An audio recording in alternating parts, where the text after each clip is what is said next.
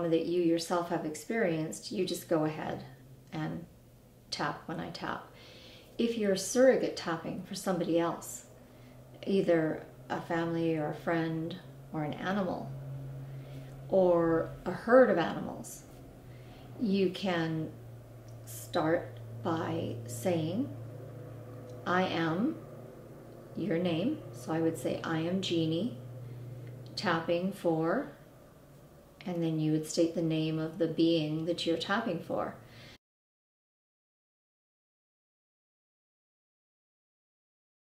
So for me, I'm going to tap for myself, but I'm also going to tap for my horses. So I would say, I am Jeannie, tapping for Jeannie and for Zora and for all of the horses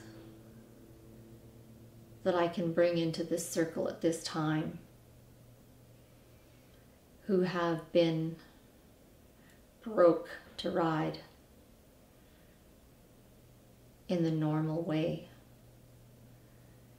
All the horses who have had a human get on their back without an extensive dialogue and exchange of love and permission first from the horse.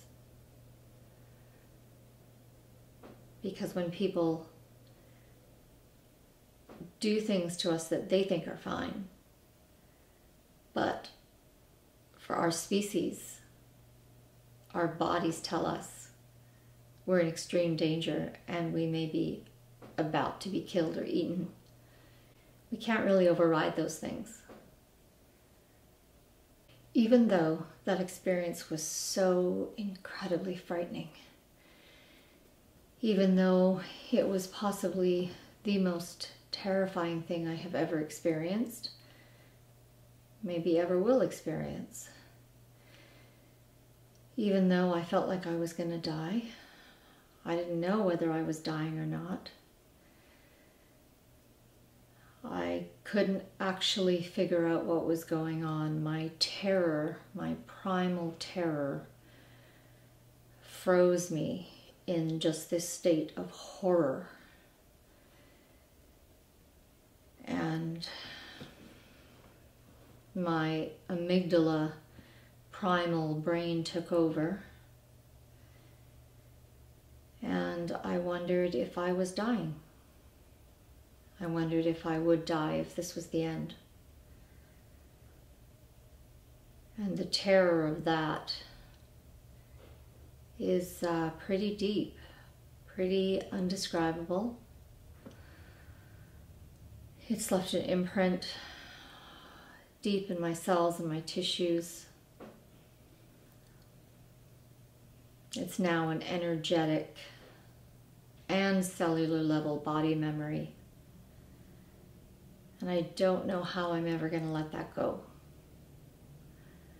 I don't know how I'm ever going to trust again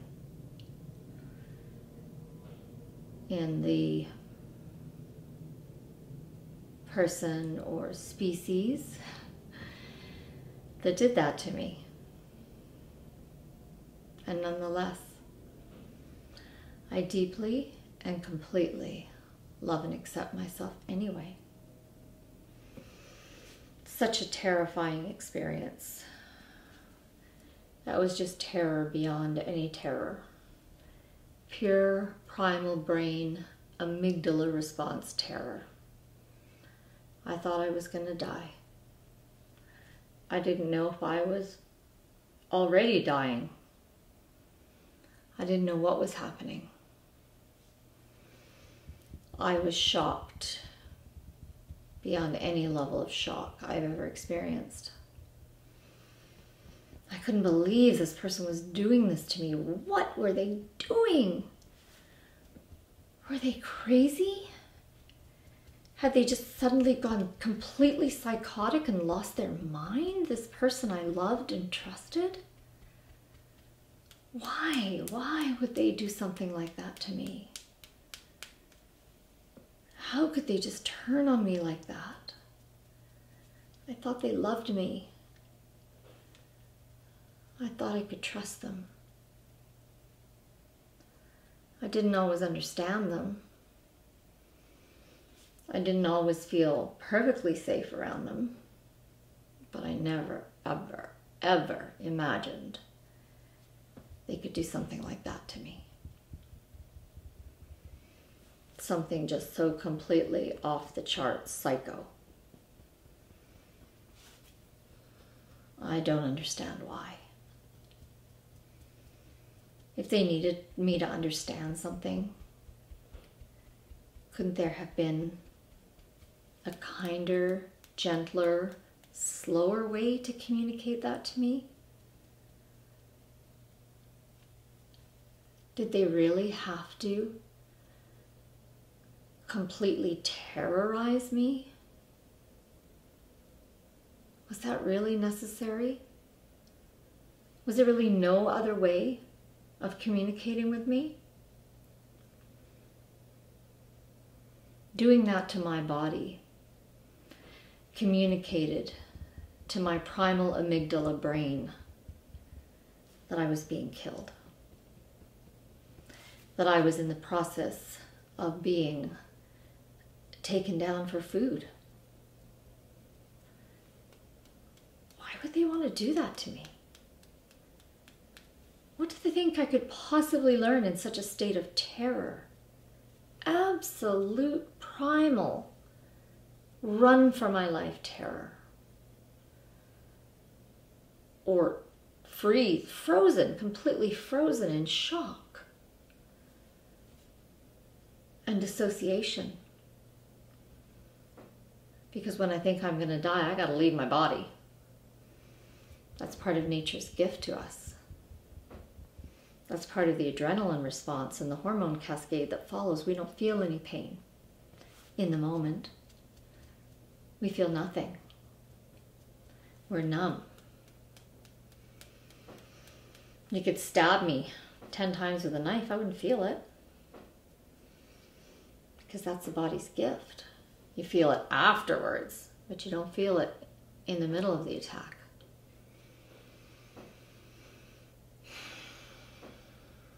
Why would they think that was a good way? A good state to put me in? To teach me anything? To communicate anything to me? And if it was purely about domination, look how much more powerful I am than you. Well, that worked. But how can I ever trust you again? How can I ever trust them again?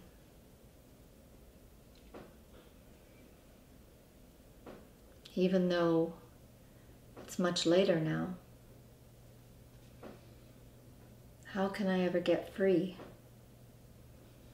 of this primal fear response when I see them? When I have to interact with them and dialogue with them, and they ask me to do things. And even though I may still love them, part of me is still frozen, locked in that place of terror, in that place of freeze, fight or flight, but to the most extreme level, where I believe my life is at stake, where the cells and tissues and hormones and brain synapses are all screaming at me, you're being killed. You are about to be eaten.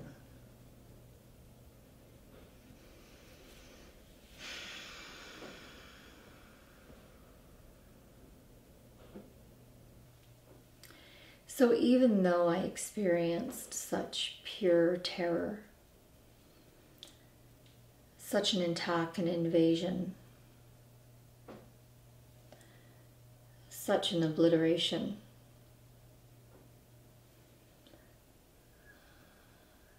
such a loss of trust, power, connection, communication, respect, love. Even though I experienced all those things over and over again. Or maybe just one super, super bad time. I wonder if there's a way to release all that trauma. I wonder if there's a way I can release that primal terror from my cells and my tissues and my bones, from my energetic, etheric body. Release that terror and horror from all the levels of my being. I wonder if there's a way to do that. I sure would be open to that. Because there's nothing to be gained from staying in this state. There's no warning or learning to take with me to keep me safe next time.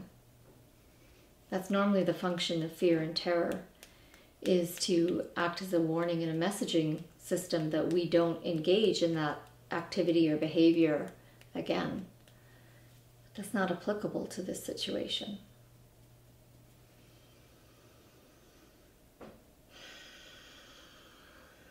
I would like to move forward. I wonder if it's possible for me to move forward. I wonder if it's possible for me to experience the same things happening with my body, but done gently and with a relationship of utmost trust and kindness and respect. Oh no, I could never trust again. That's just asking too much. They hurt me too much. It was too shocking. I was too damaged. I'm just never going to come back from that. I'm just never going to feel safe around them again. What if I could? What if there was some way? If they changed, if they had no longer any desire to do that to me again, if I could somehow know for sure that they would not do that to me again, and that they're sorry, that they are deeply, deeply cognizant and sorry for all the pain and trauma that caused me. I wonder if then there would be a way that I could let this go, that I could give them another chance, that I could start again.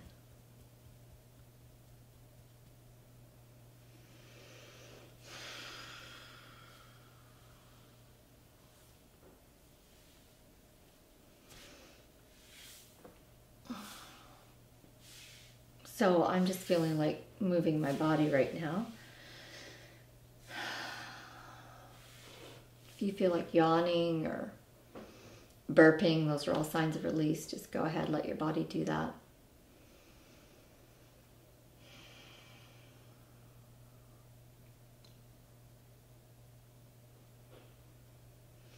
So even though part of me believes I can never let this go, I can never go back to the trust and ease and camaraderie we had before. That we could never have the love, trust that we had before. There's another more spiritually mature part of me that would like that to happen. That can see how that could be a good thing for both of us. That spiritually mature part of me sees how letting go of this trauma could lead me to a deeper, richer relationship with them, with all of life.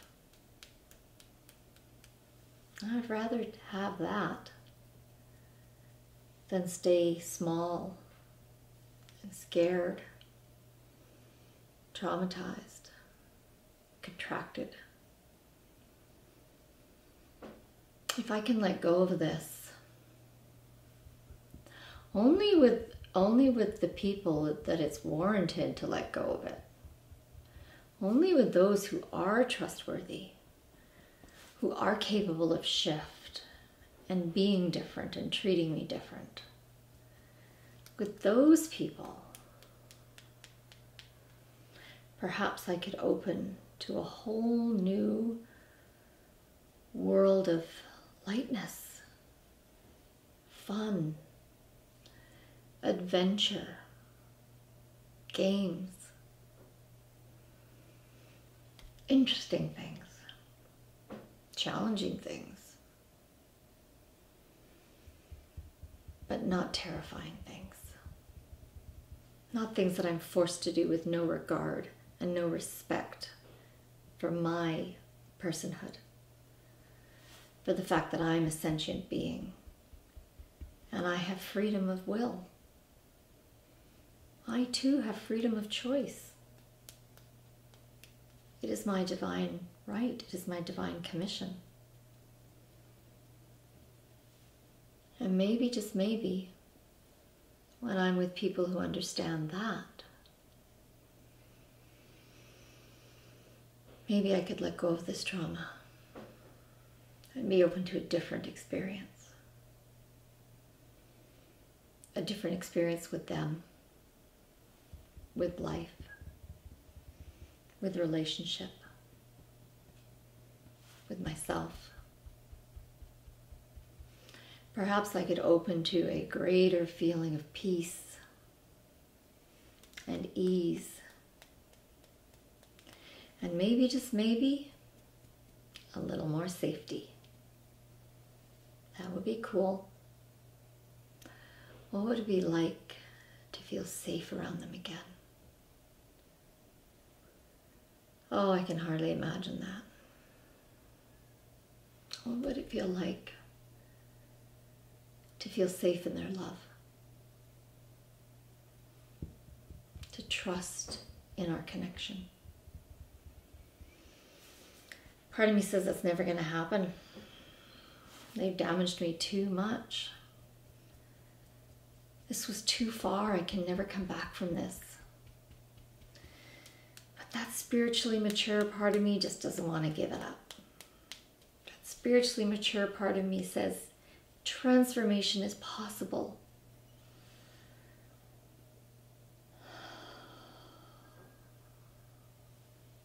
Just like the butterfly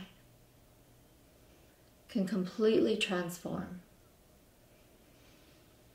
from a furry, creepy crawly caterpillar to this amazing creature of flight. Maybe, just maybe, people can transform too. Consciousness can transform too. Relationship can transform that dramatically.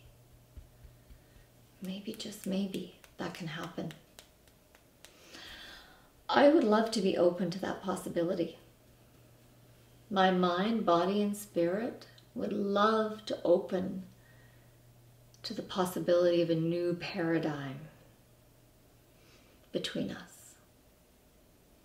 I don't know what that's going to look like. I don't know what that's going to feel like. But I would like to open to the possibility of that occurring, of that growing and blossoming.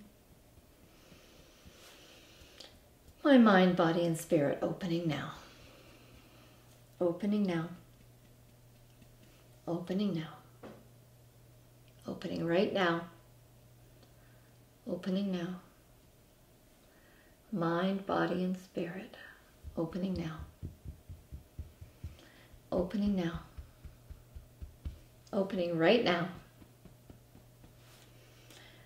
Opening now.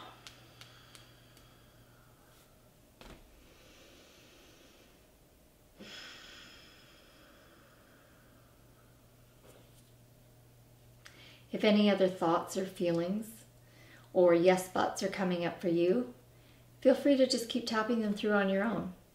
Just make up your own words and tap through the points. There's no right or wrong way to do this. Let your body guide you. Let your emotions guide you. Just keep tapping. And if you can't remember the points, just tap here and here. That's enough. That's enough to access the meridian system. That's enough to initiate that dialogue between the mind and the body and the energetic body. Namaste.